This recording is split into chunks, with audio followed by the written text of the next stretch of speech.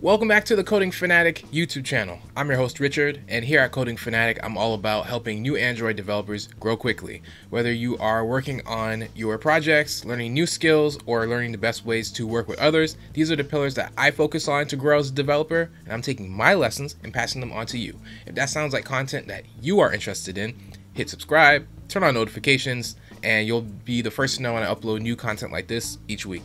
Also join the Coding Fanatic mailing list on codingfanatic.com, and you'll get the special weekly emails that I send out regarding just ways to stay motivated and keep moving forward. Learning with Kotlin is a series about learning Kotlin for Android development. I learn, and as I go along, I document my process and my progress and let you guys see just how to go about learning a new language for Android development. Last time, I told you guys about my solution to the Keep Hydrated Codingkata on the Code Wars website. This week, I went to submit my solution. Now, we already built the entire thing in a terminal program. So, I always like to go a little bit above and beyond. But this time, I went to actually go and submit it online. Now, when I went to the Code Wars website, I noticed something about the function header, and I wanted to share that with you guys today. Okay, so as you can see here we are in the Code Wars website, and if we look at the Keep Hydrated Codingkata, you'll see the solution area right here. This is the blank solution that they give you, or the blank field they give you. You're supposed to actually put your code here.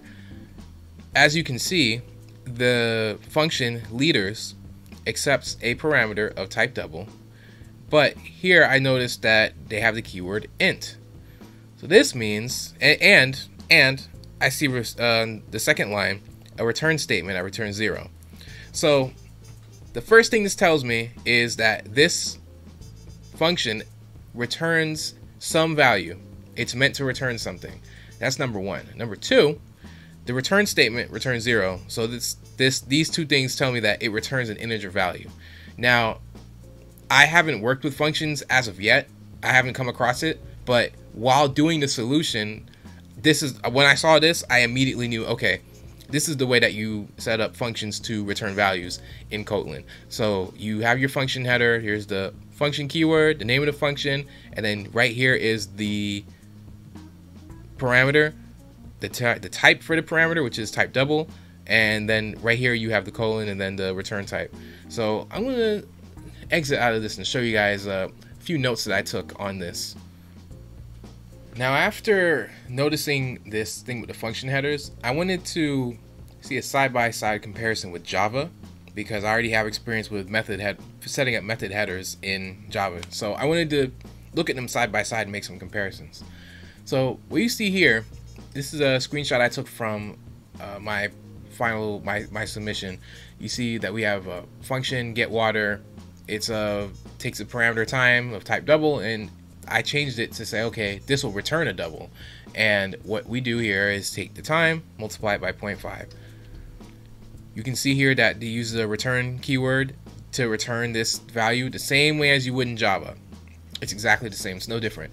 And if you analyze the function as a whole, you see the return type here, type double, and the return statement, which is used to return it. Take time, multiply by 0.5, and that's the double that you return. And if you look at our Java version of the solution, we have public static int get water. So the method here is called get water. This one returns an integer, but it's the same concept. It accepts a parameter time of type double. So you see here, it's no different. Also, the Kotlin version also accepts a double. And we have the return keyword here, and we say we take time, multiply by 0.5, and we are casting this to a type of integer. Pretty much the same as I've used the toInt method in Kotlin to take a decimal and truncate or take a double and truncate the decimal and just make it a whole number. This achieves a similar result. So we're casting it to type integer, and then we're returning the time times 0.5. And again, the same return statement that's used in Kotlin, or return keyword, and we have the type that the method is supposed to return, methods and functions. We have the type that's supposed to return, and we have the return keyword right here. So you know, there's parity between these two things.